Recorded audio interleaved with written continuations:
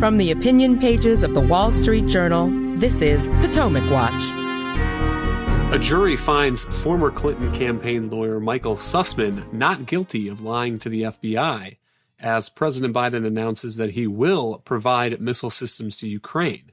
Welcome, I'm Kyle Peterson with the Wall Street Journal. We're joined today by my colleagues, columnist Kim Strassel and editorial writer Mene Ukwe-Barua. The public record shows that Michael Sussmann approached the FBI in 2016 with some apparently junk internet data that claimed to prove a secret connection between Donald Trump and a Russian bank. But the legal dispute is whether Sussmann deceived the FBI by presenting this information as a tip from a concerned citizen when he was actually working for the Clinton campaign. Special counsel John Durham charged him with lying to the FBI, but on Tuesday, after 6 hours of deliberation, a jury in the District of Columbia found Sussmann not guilty, and here he is reacting to the verdict outside the courthouse. I told the truth to the FBI, and the jury clearly recognized that with their unanimous verdict today. I'm grateful to the members of the jury for their careful and thoughtful service. Despite being falsely accused, I'm relieved that justice ultimately prevailed in my case. As you can imagine, this has been a difficult year for my family and me. But right now, we are just grateful for the love and support of so many during this ordeal, and I'm looking forward to getting back to the work that I love. Kim, you followed this story closely from the start. What do you make of this not guilty verdict? So a lot of people are presenting this as a blow to John Durham, etc. I guess it depends on what you thought John Durham's goal of this trial was. And no doubt he wanted a guilty verdict. Prosecutors don't bring cases without reason for the most part. And yeah, he's certainly disappointed. But if the other reason for doing this was to finally tell the story of what had happened with this particular aspect of the Clinton campaign's dirty trick in 2016, we got a lot of the information. And in that regard, he did the public a huge service. I think the problem here in terms of getting a guilty verdict, and there are a couple of different things we can talk about. One of them is that this was a D.C. jury. D.C. is notoriously left-leaning. I think it went 94% for Hillary Clinton in the 2016 election. So this was always going to be a tough row, especially because you only need one of those jurors, given that these are criminal charges, to disagree and get an acquittal in the end. I think that that's probably the main takeaway. The next question is the problems with the case that Durham brought was just that the FBI, in order to really make this stake, you had to suggest the FBI had been duped by Michael Sussmann. And one of the problems is that the long record here shows that the FBI seemed to be pretty aware, actually, that Sussmann was working for a long time as a DNC and Clinton lawyer and should have treated this information a lot more skeptically, instead closed its eyes and moved ahead, potentially and likely because this was a very politicized case and it was engaging in politics itself. As a result, you had to convince the jury that the FBI just truly had no idea that this guy was working on behalf of a political campaign and would have taken different actions had they known. The defense did a pretty good job of showing that was not necessarily the case. And so you can look at the evidence. It seems pretty clear that he wasn't upfront with them. But John Durham's tough job was to show that the lie that was told was material enough to have affected the FBI's decision. And in that regard, I think it was a much harder case to prove. We don't know exactly what went on in the jury room, of course, and we won't know unless some of these jurors decide that they want to speak out. But here's a couple sentences I'll read from a CNN report. It says, one juror told CNN that the jury didn't initially agree on a verdict when they got the case on Friday afternoon, but over the course of deliberations, all 12 jurors agreed that Durham's team did not meet the 5 legal requirements needed to find Sussmann guilty. One of those legal requirements is this materiality element, as Kim describes. And remember, in a criminal trial, you have to prove these things beyond a reasonable doubt, which is a very high standard of proof. Another thing I would point to is the defense tried to suggest that maybe there were some mixed motives. So they acknowledge that when Sussmann was trying to get the media to write about this internet data, he was working at that time for the Clinton campaign. But then they said that when he decided to take this to the FBI, he wasn't. He was only doing that as a concerned citizen. Apparently, when he took that taxi ride to the FBI for this meeting, he billed that, he expensed that to his firm, not to the Clinton campaign. And so, Monet, I mean, it's hard to know exactly what the jurors were thinking, but if this is correct that there were 5 legal requirements in order to find Sussmann guilty, it could have been any one juror, any one of those. Right. I think you're right to highlight the high bar for convicting someone of lying to the FBI. They have to find that the individual sort of had a motive to do so and also sort of was very explicit in crossing certain boundaries in the testimony that they gave to the FBI in a way that makes it such that the crime that Sussmann was being tried for might differ from what sort of a layperson would consider to be lying if you just sort of presented the evidence to them. So in this particular case, we have James Baker, the FBI general counsel who Sussmann spoke to, say that he 100% believes that Sussmann denied having any direct connection to the campaign or acting on its behalf.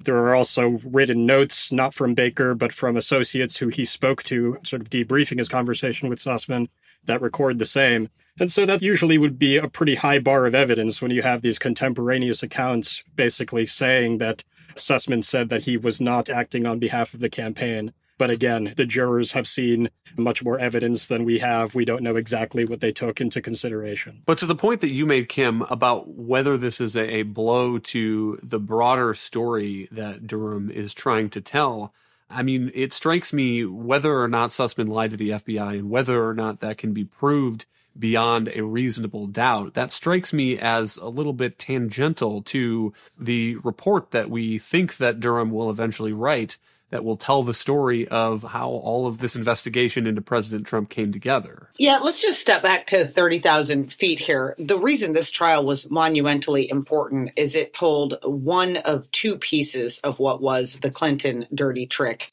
in 2016. We had found out in the fall of 2017 about the Clinton campaign's involvement with the infamous Steele dossier, which was fed to the FBI and which ultimately resulted in a FISA court, a secret court, actually listening in on an aide to the Trump campaign, Carter Page. We ultimately had an inspector general report out of the Department of Justice about how that was mishandled, how bad that was, and we learned a lot from that. This second piece was about a second set of allegations that the Clinton campaign also fed to the FBI, even as they were at the same time feeding to the media. It had to do with Alpha Bank, a Russian bank, claiming that there was some secret connection between that bank and a Trump server here in the United States.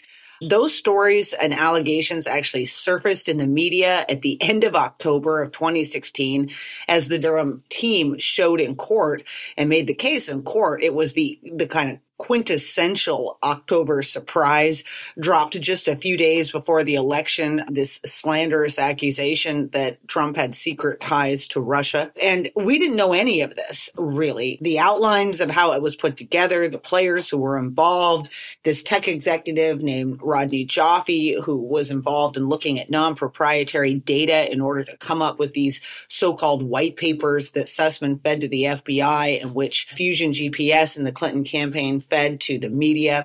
All of that came out as a result of Durham's indictment and follow-on court filings and the trial itself. So this was huge. And more importantly, we're going to get the second piece of this in the fall when Durham holds a second trial, this one against Igor Danchenko, who was one of the main sources for the dossier. So if you look at it that way, it's really notable to me that there are 2 trials that Durham has stood up, and they, in essence, address the 2 dirty tricks the Clinton campaign affected during the 2016 campaign. That seems to me not insignificant, and that looks as though his bigger goal here is to get the true story of what happened out there using these cases. And there is information that can be pulled into the public domain by this kind of trial regardless of the verdict. So we'll have to see what the Danchenko trial brings. But the one piece that I think is interesting that we might not have learned without the Sussmann trial came from the testimony of Clinton's campaign manager in 2016, Robbie Mook. And he said that top advisors to Clinton did not have the expertise to vet this internet data, yet they decided anyway to try to push it out into the press. And Mrs. Clinton apparently approved of that plan and knew about it. So, Monet, that's something that we didn't know before, that we now know thanks to his testimony in this Sussmann trial. That's right. I mean, it's one of the oldest tricks in the book. As a campaign, obviously, you're doing a lot of opposition research. The Clinton campaign certainly was retaining Fusion GPS and other outfits trying to gather as much dirt as they possibly could on Trump. They get this lead about the Russian server. And as Mook said, they are not able to properly vet it. They can't really confirm whether it's valid or not. And so they decide they want to leak it to the press. I believe it was Slate that first published some additional reporting based on this lead that we don't know if it came directly to them from the Clinton campaign, but certainly was put out by the Clinton campaign. And they're hoping that journalists are going to pick up the work and try to substantiate these leads, even if they themselves, that being the campaign, aren't able to do so. And so, yeah, on the specific narrow question of whether Sussmann lied to the FBI, sort of the jury's declined to convict him for that. But still, kind of Durham's broader goal of exposing some of the goings-on between the two campaigns in 2016 is being fulfilled through these trials, because it's unthinkable to think that Robbie Mook would have come out and admitted that Hillary Clinton had participated in this opposition research planting, if not for the fact that he was called to appear in court and testify on the matter. Hang tight. We'll be right back. You're listening to Potomac Watch from the Wall Street Journal.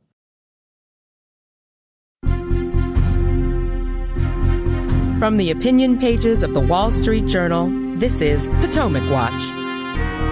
Welcome back. On Monday, President Biden was asked whether he would send long-range missiles to Ukraine, and he said, quote, "We're not going to send Ukraine rocket systems that strike into Russia," unquote. And this is what we discussed at length on yesterday's podcast. And shortly thereafter, he ran an op-ed in the New York Times. He said, "We have moved to quickly send Ukraine a significant amount of weaponry and ammunition so it can fight on the battlefield and be in the strongest possible position at the negotiating table. That's why I've decided that we will provide the Ukrainians with more advanced rocket systems and munitions that will enable them to more precisely strike key targets on the battlefield in Ukraine," unquote. And some of the news headlines are calling this a reversal in Biden's position. Some of them aren't. I've been trying to square this circle, and one possible answer is that Biden was waiting on some assurances that Ukraine would not use these weapons to strike targets inside Russia. And here's what Secretary of State Antony Blinken said this morning at a joint press conference with the NATO Secretary General. The Ukrainians have given us assurances that they will not use these systems against targets on Russian territory.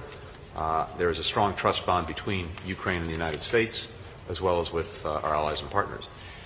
I'd also say that throughout this aggression, indeed even before, President Biden was very clear with President Putin about what the United States would do if Russia proceeded with its aggression, including continuing to provide security assistance that Ukraine needs to defend itself against the Russian aggression. There was no hiding the ball. We've been extremely clear about this from day one.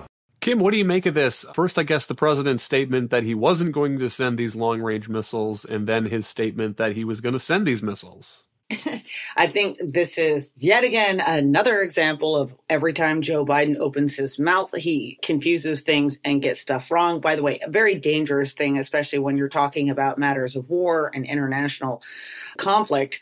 But what really seems to be going on here is that the United States had made the decision that we were going to send rocket systems, rocket launchers to Ukraine that enables Ukraine to engage in far more precision targeting of the Russian military. The question or the debate was about what kind of munitions we would send along with that, the rockets that would be fired from those rocket launchers. There are ones that we make that have incredibly long range. They can go up to almost 190 miles away.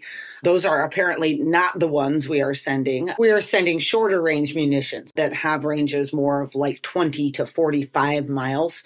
We don't know exactly, and it may not be clear for some time exactly which ones are going for strategic and sensitive reasons, obviously.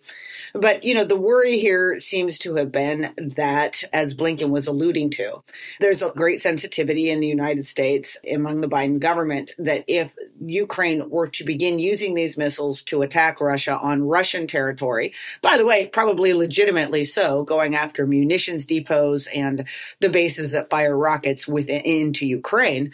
But nonetheless, if they did that with missiles that have been supplied by the United States, that it would embolden or allow Putin to again make the claim that the United States and NATO just want to use Ukraine as a base for a NATO attack into Russia, and then use that as an excuse to mobilize a larger attack against Ukraine or an attack against NATO. So it appears that the negotiations seem to be a little bit more over the types of rockets that were going to be there and how Ukraine would use them.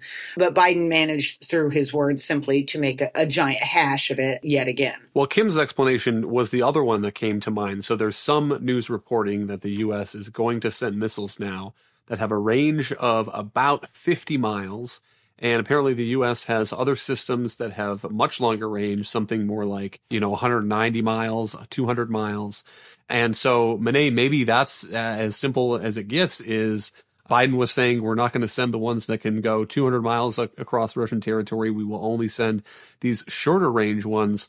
But at the very least, it strikes me as a lack of clarity from the president of the United States, muddying his message somewhat in these off-the-cuff remarks, which we've seen time and time again from President Biden. Right. I mean, we'll never know exactly whether it was a reversal of policy or whether it was merely Biden misstating what the agreement had already been. It certainly makes sense for him to get assurance from the Ukrainian government about how these systems are going to be used before he gives final authorization to send them over. But it certainly isn't helpful either to Ukraine or to the Biden administration's own reputation to have him sort of clearly stating that delivery is not going to go and then having to sort of clarify his remarks shortly thereafter.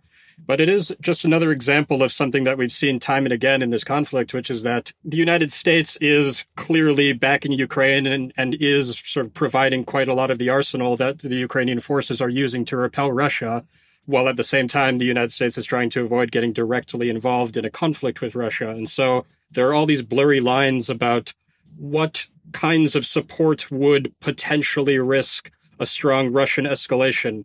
And so it makes sense that President Biden is somewhat tiptoeing around these questions. We saw months ago the United States was considering sending jets to Poland, which would allow Poland to then send jets to Ukraine. We eventually decided not to do that when I think it probably would have been a wise thing to do. But you have to admit that the lines clearly are somewhat murky regarding what would be considered an act of direct U.S. involvement versus what would be considered mere support for the Ukrainian government and their war effort. And so that's kind of one of the root causes of all of these confusions and course reversals in terms of U.S. policy. Finally, we talked last week on a podcast about the reporting that President Biden has decided to forgive $10,000 per person in student loans for people under certain income thresholds. And I mentioned the argument that there are a lot of people in the United States who don't have degrees, plumbers, truck drivers. Are we really going to tax them to pay off student loans for people who may in 5 or 10 years be doctors and lawyers? And we got a couple of notes from listeners on this. Here's one from Hank in Florida. He says, I think there are a significant number of loans that are not federal government that are never mentioned in print or on podcasts. He adds, you never consider loans like Parent Plus or banks that college steered us to. Our extended family has both and would get no relief.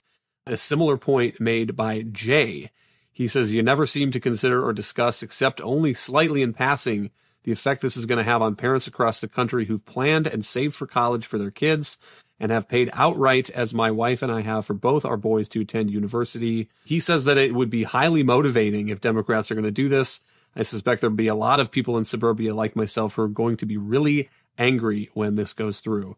And Kim, it is a fair point. Maybe I need to do more at emphasizing it. We had a a letter from somebody a few months ago who said that he had taken out a second mortgage to help put his kids through school. And that's another example of somebody who would get no relief from Biden's plan and would have been better off, it turns out, taking out that student debt and waiting for the federal government to forgive some of it. Well, here is your very valid excuse, Kyle. You have younger children. I have no such excuse because I actually have older children. In fact, the first one is going to be going to college next year. And the listeners make an incredibly valid point, something that's gone through my head many times and I should have addressed. I am in that same situation. I have saved diligently for all of my kids to go to college.